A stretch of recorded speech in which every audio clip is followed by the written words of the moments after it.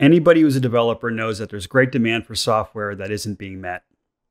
We all have friends, family members, or coworkers who ask us to write applications for them that they think will just take a few hours or days at most to write, but in reality take us weeks or months, and sometimes skills we don't even have. So as a result, people often have to settle for software that doesn't completely fit their needs, and a lot of important projects never happen. At Dry.io, we're working to solve this problem. We have developed a technology that makes it 1,000 times faster to write a broad class of applications. In this video, we'll show you how. In our example, we'll build a simple social networking service that gives users a lot of control over what they see. A lot of developers have asked us for this.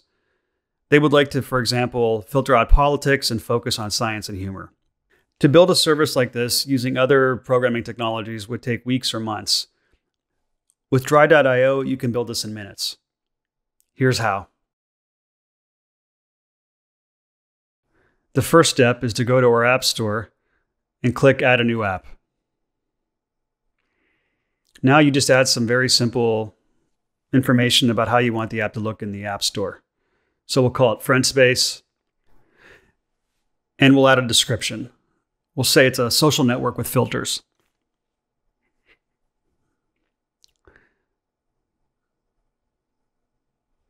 And also we'll add an app icon that will make it look good in the App Store.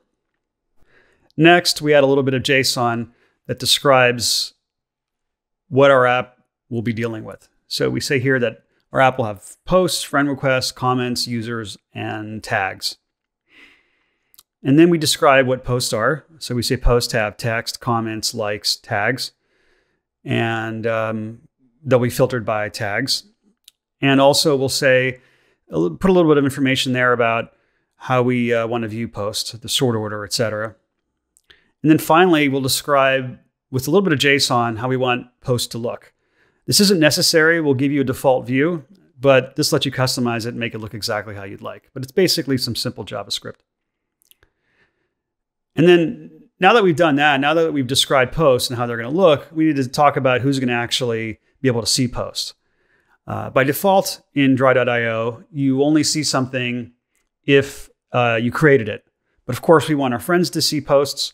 So we add a little bit of code here that describes who can see posts. So in this case, we say basically that you can see a post if your friend created it.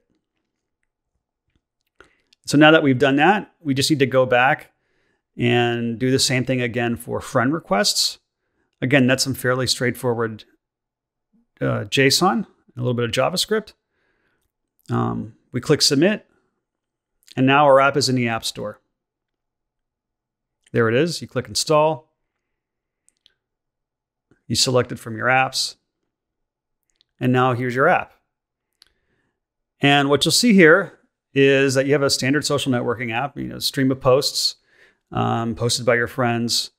You have comments on posts, likes on posts.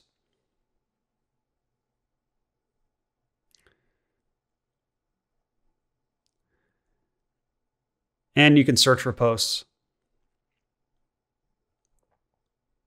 So if you want to search for Jerry, you just obviously add Jerry and you see Jerry.